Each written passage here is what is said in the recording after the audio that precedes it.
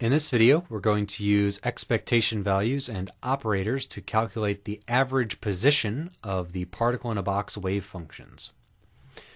Okay, so in our particle in a box wave function, or particle in a box model, we solved that the wave functions, the solutions or the eigenfunctions of the Schrödinger equation, the Hamiltonian operator, were that psi n of x, n being our quantum number starting at 1 going all the way up to infinity, psi n of x equals square root of 2 over L, the length of our box, times sine n pi x over L.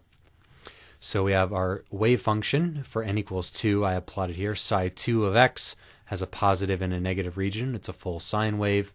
And psi 2 of x squared, or psi star times psi, our probability density function, has two lumps of probability there. And whatever n is the number of half sine waves we have and the number of regions of probability we have in our probability density.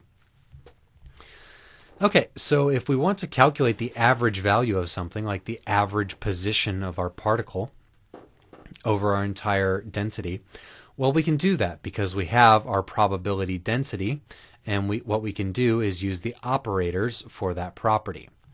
So I mentioned that operators are going to be very important in quantum mechanics, and here's how they're going to be so.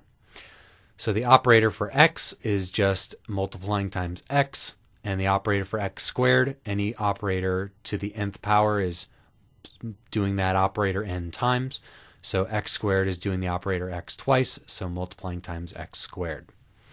So let's compute the average value of x. So to calculate the average value of a property, we integrate from minus infinity to infinity dx psi star complex conjugate of psi of x and times the operator acting on psi of x.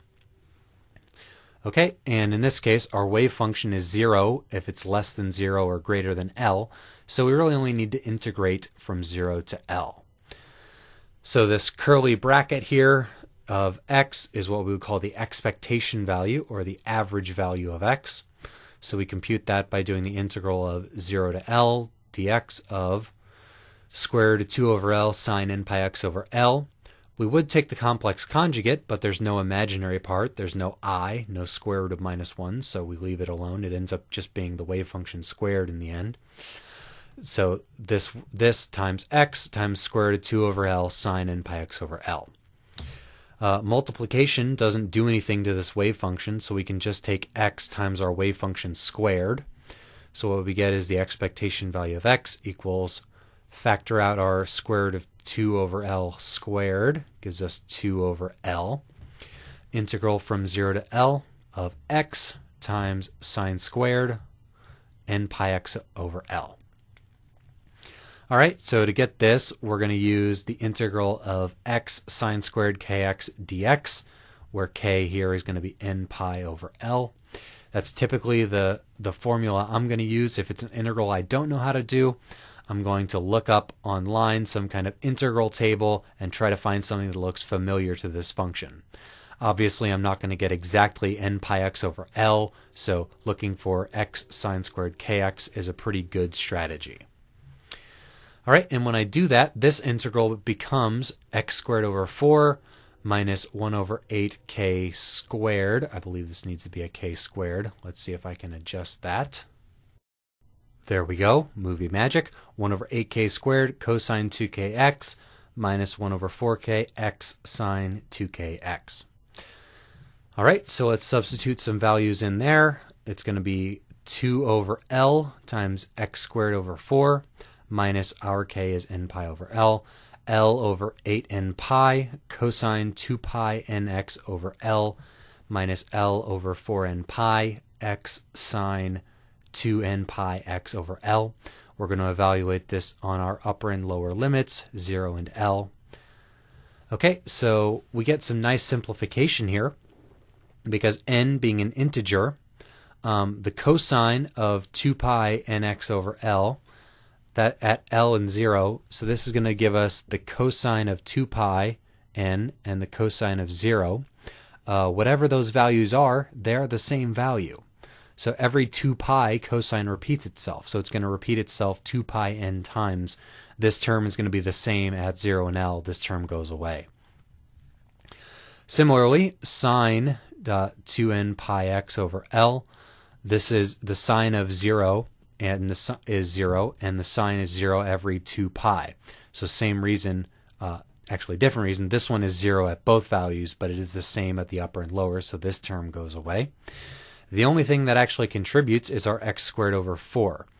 That's L squared over 4 at L and 0 at 0, so we get that down there. So that cancels with the 2 over L out in front there, leaving us with no L on the denominator and an L on the numerator. 2 over 4 gives us a 1/2. The average value for x is the length of the box over 2. On average, the particle is exactly in the middle of the box.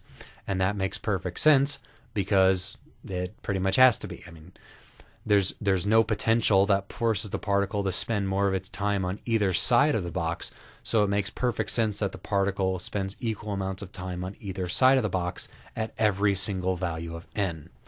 Notice that we did include n in here, and it didn't end up mattering. So the average value is the same for all values of n. The particle is on average in the middle of the box. Oh, let's get that off. Okay, and then now we're going to compute the average value of x squared. Now this is going to be slightly different than squaring this value, and that's going to help us calculate the uncertainty in x, as we'll see in a minute. All right, so similar kind of setup. We have integral 0 to L, psi star. Operator is x squared now, and psi dx. Similar logic gets us to that is this 2 over L, integral 0 to L, x squared sine squared n pi x over L dx. Okay, so similarly, I looked that up in an integrals table. I get 1 over 4k squared x cosine 2kx minus 2k squared x squared minus 1 over 8k cubed sine 2kx plus x cubed over 6. Okay, so that's a lot of stuff. You can work your way through that algebra on your own if you like. The punchline of this is I can end up factoring this down into the final expression that I get down here. The average value of x squared is L squared, the length of the box squared, times 1/3 minus 1 over 2 pi squared n squared. So n is in a denominator here.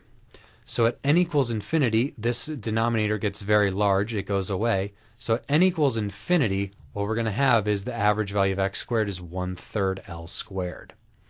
If I substitute n equals 1 here, I get 0.283 L squared.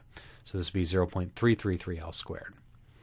Okay, so you notice that the average value of x squared starts at 0.283 and then goes up about 10-15% or so up to 0.333 L squared as you go from n equals 1 to n equals infinity. It'll converge like 1 over n squared to quickly converge to this asymptotic value. Okay, so that's the average value of x squared. Notice that if we took the square root of that, that's different than this. So what we want to calculate now is the variance of x. So for an operator A, we represent that by sigma A squared, kind of the uncertainty or the variance in it.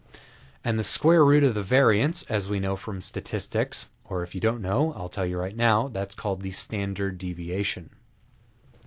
So the way we would compute that is we would compute the integral from minus infinity to infinity of psi star, and the operator we would use is A minus the expectation value of A, this whole integral, that quantity squared acting on psi of x.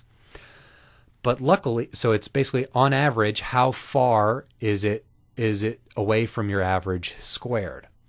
Luckily, we don't have to do that because clever people have factored this out and realized that this whole variance integral ends up just being the expectation of x squared, or this should be the expectation of a squared for now, expectation of a squared minus the expectation of a quantity squared. And as we've seen, these two are not necessarily equal. Okay, so substituting in x, I have sigma x squared equals this value, L squared 1 over 3 minus 2 minus 1 over 2 pi squared n squared minus x, expectation value of x is L over 2, that value squared. Okay, so that gives us, when we factor things out, L squared 1/12 minus 1 over 2 pi squared n squared. So once I do all the algebra, if I take the square root of this to go from the variance to the standard deviation, which is our real measure for the uncertainty in the x position, square root of this becomes sigma x is L times square root 1/12 minus 1 over 2 pi squared n squared. Okay, so let's look at the values of this. So for n equals 1, if you substitute that in there, you get a value of 0.181. 181 times L, I believe. Yes, should be a times L there. 181 L. And for n equals infinity, you get sigma x of infinity is 0.289 L. So once again, it's going to be steadily increasing, quickly converging from 0.18 all the way to the value of about 0.29. We also notice that the uncertainty in x is proportional to the length of the box. That makes sense because as the box gets bigger, it's more uncertain where the particle is within the box. It's pretty likely to be spread out pretty far. As you get to higher and higher values of x, or higher values of n, it's more evenly spread throughout the box. And we see that our minimum uncertainty is at n equals 1, going up to the maximum value at n equals infinity, but very quickly converging to a finite value. So this is the basics of how we use an operator and a wave function to compute the average value of the property that that operator represents. We can calculate that operator or itself squared and use those two to compute the uncertainty in that value and analyze some facts about that, see if they make intuitive sense or not, and see whether or not quantum mechanics is giving us some reasonable predictions here, or whether or not we have some confusion that we need to look into.